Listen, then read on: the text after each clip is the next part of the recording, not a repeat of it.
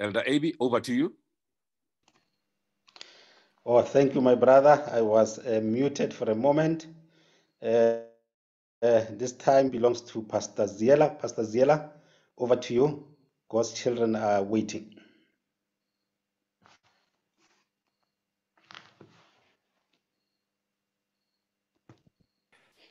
Thank you very much. Thank you, Elder Abi. I can see that today is a very special day. Thank you so much, my sister, for the prayer that was rendered. And I would like to thank Doc also for sharing and praying for us and for me this morning. May I invite you, as we get towards the end of our presentation of experiences with the shepherd, to be with me for the next few minutes as we delve into the Word of God. About 3,000 years ago, David wrote one poem that should help us deal with the troubles of life today. 118 words, if you count in the King James Version, and I dare say these words are the most familiar words of all the Psalms that have been canonized. Reading this psalm kindles a ray of hope for the hopeless, brings healing to the hurting, will guarantee help for the helpless, encouragement for the discouraged, and will provide strength for those who are weak. This morning, we will continue with verse 5, and I'm saying it's verse 5, part 2, as we look at, you prepare a table before me in the presence of my enemies. You anoint my head with oil, my cup runs over. May the Lord add a blessing to the reading of his word. Amen. Verse 5 introduces one of the most delightful and enjoyable scenes in the entire Bible. God the shepherd, God the comforter becomes God the host. And it gives me glimpses of what we read and what we find in Revelation chapter 19, verse 9. Then he said to me, write, blessed are those who are called to the marriage supper of the Lamb. The description of this banquet is so imaginative and so brilliant that one has the impression of being present and smelling the heavenly flavors. And what serves this morning, I am saying, there is an abundance of everything. The cup overflows. Yesterday, we dealt with one thought only, and indicated that so far, from verse 1 to verse 4, we have met two major characters, the sheep and the shepherd. In verse 5, there is a third character introduced, and that is the enemy. And yesterday we dealt with the shepherd deals with all our enemies. In other words, the issue of enemies is not our business. And so, after the green pasture experience, after being touched by the shadow of death, there is yet another surprise that the shepherd has for those who have decided to walk and continue walking in the path of righteousness. Yes, God organizes a big banquet. He becomes like a wedding planner, and he invites all his friends. God, the shepherd himself, serves at the table. Allow me to share two devotional thoughts from part 2 of verse 5. Point number 1, the shepherd gives us what we do not know we need. The shepherd gives us what we do not know we need. And so the scene has changed from the field to a feast, from a trail to a table.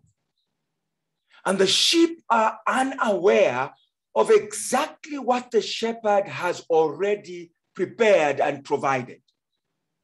The sheep are unaware of what exactly the shepherd has already prepared and provided. This morning, I am saying the shepherd gives us what we do not know we need.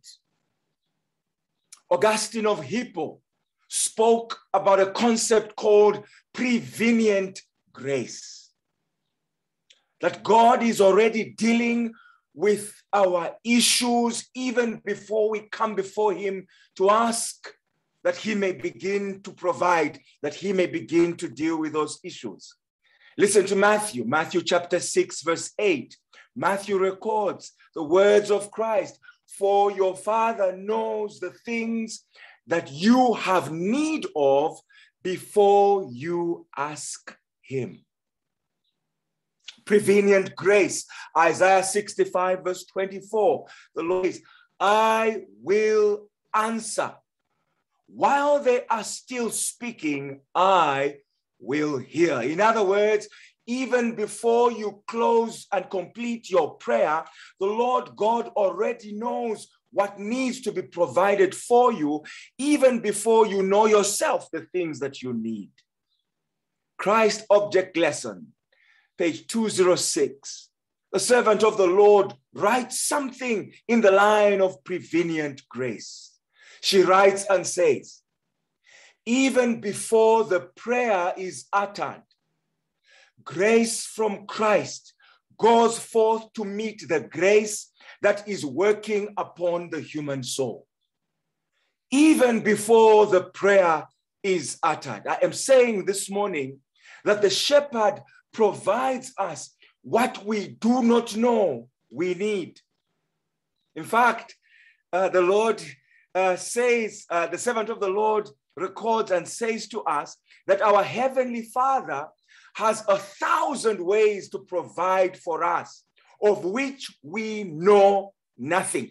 It's not just provide, even the methodology that he will use.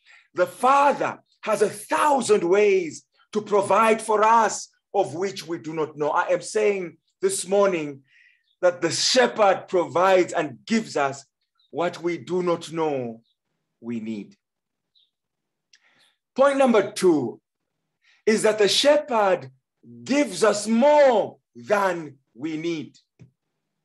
Point number, the shepherd gives us more than we need. You see, he speaks of the overflowing cup, a symbol of abundance. John 10 verse 10 tells us, "I am come that they may have life and have life more abundantly." My brothers and sisters, the blessings of God on his children are generous and overflowing. The blessings of God on his children are always exceedingly more. The shepherd gives us more than we need. When you read the account of the wedding at Cana, Jesus provided approximately 120 gallons of fresh wine, much more than what they needed at that particular wedding. When we read the account of Jesus feeding the 5,000, and only the men were counted, 5,000 men, and so it was 5,000 plus. The Bible records that there were 12 baskets of fragment leftovers that were picked by the disciples. I am saying, my brothers and sisters, the shepherd gives us more than we need. And don't get me started about the idea of heaven, my brothers and sisters. Ellen G. White writes in the book Sons and Daughters of God, page 92, "The answer to our prayers may not come as quickly as we desire. And it may not be just what we have asked. But, this is it, friends, this is where the point is, but he who knows what is for the highest good of his children will bestow a much greater good than we have asked. The shepherd gives us more than we need.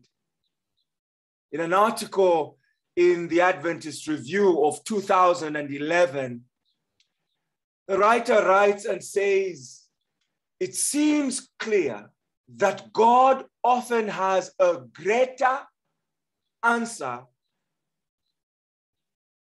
that's beyond or that is neither yes, no, nor wait. Now, let me explain this. Oftentimes, we, in principle, indicate that God will either to prayer say yes or no or wait. But the writer of the article brings out a fourth answer, and she indicates that it seems clear that God often has a greater answer that's neither yes, no, nor wait. She says, instead, he says, I have something better. Answer number 4. And testifying of this experience, she says, I have personally experienced the thrill of this better answer. My brothers and sisters, as we pray this morning, I am saying the shepherd gives us more than we need. The shepherd gives us more than we need. Just this morning, as Elder Easy communicated with a pastor from the US, I smiled because I did not expect this.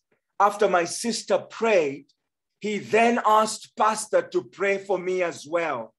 And just this morning, I have experienced my message to you personally, that the Lord has given me a double blessing. I usually receive one prayer as I am about to present my message. Today, I am convinced that the Lord confirms our message, that sometimes he will not say yes, sometimes he will not say no, sometimes he will not say wait, sometimes he will say, I will give you greater, I will give you better. Ephesians 3:20, 21, as I close. Now to him who is able to do exceedingly, able to do abundantly, able to do above all that we ask or think, according to the power that works in us. To him be glory in the church by Christ Jesus, to all generations, forever and ever. Amen. Verse 5 tells us, you prepare a table before me in the presence of my enemies. You anoint my head with oil. My cup runs over. The shepherd gives us what we do not know we need. The shepherd gives us more than we need. As we close this morning, may I make an invitation for each one of you to join us tomorrow as we close Psalm 23 with the last verse, Psalm 23, verse 6. Please join us tomorrow, same time, 5 o'clock. Shall we pray? Gracious, kind, and loving Father, we thank you for being our shepherd. We thank you, oh God, for even before we ask, you know exactly what we need. You know what to give us as our portion. Gracious, kind, and loving Father, we thank you, for you even give us much more than what we ask. We thank you for the blessings of today as we break our way into the prayer rooms. Holy Spirit, abide, and may he attend to each one of us. In Jesus' name we pray. Amen.